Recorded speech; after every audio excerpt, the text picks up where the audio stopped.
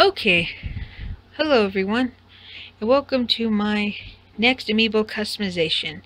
Now actually this is going to be very special because I am celebrating that I have over 100 subscribers on YouTube. Woo! I'm pretty happy. Oh, as you can see, this is all my acrylic paint.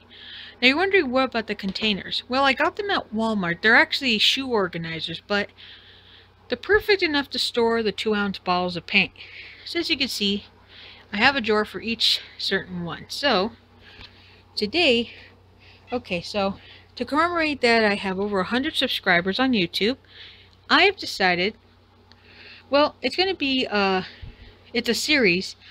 I plan to make all 9 Eevee evolutions as custom amiibos.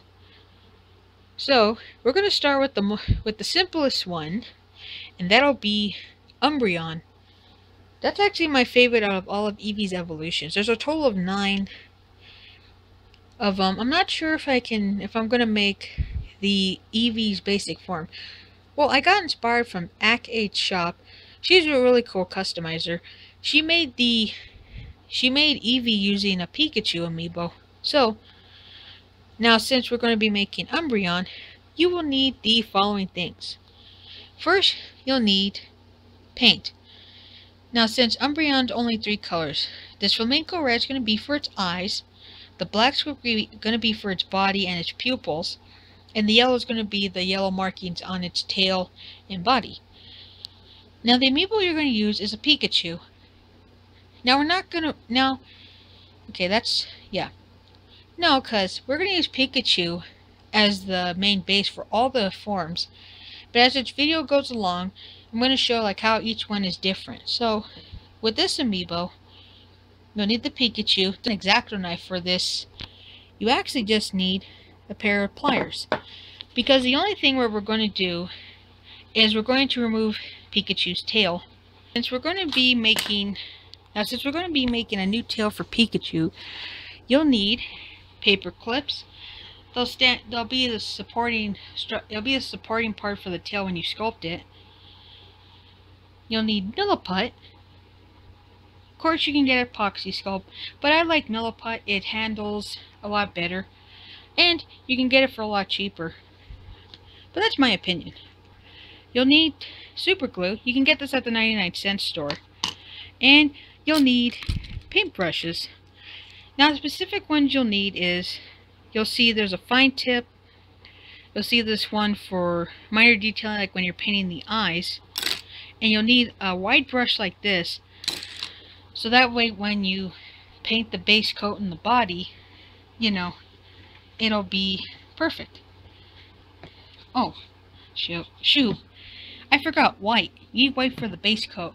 You can use a spray paint primer for these customs. The problem with that is that, well, I know you get a clean finish. The problem with those is that you have to wait 24 hours for it to fully dry. But I like painting the base coat, which is going to be white. And this is a new thing I'm trying. Now, you're probably familiar with this. I know cosplayers are. It is called Mod Podge. Basically what it is, it's a gluing sealant that you brush on. It dries on clear. It's like a lacquer finish, but it's without the fumes.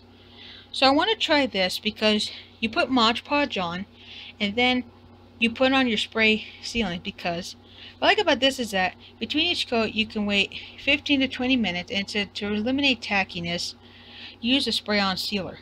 Oh, and make sure you have a pair of good gloves for your hands. You can use latex gloves. These are just some cheapy gloves I got at the 99-cent store. Because a lot of times when people are painting, you don't pay attention because it's like, yeah, you're like not paying attention and you paint your hands. Oh, and painter tape. So yeah, we're going to be making Umbreon.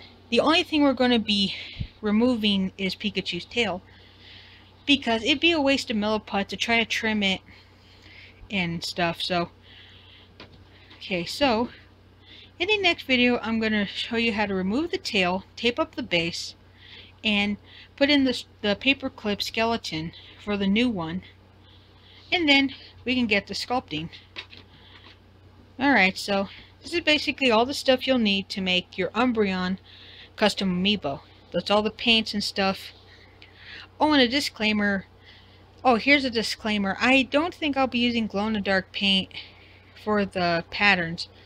It'll depend, because that stuff is expensive. Well, it's like a $2 a bottle if you can find it. The cheapest I found it was at Walmart. So I'll see you in the next video, and as always, thank you for watching.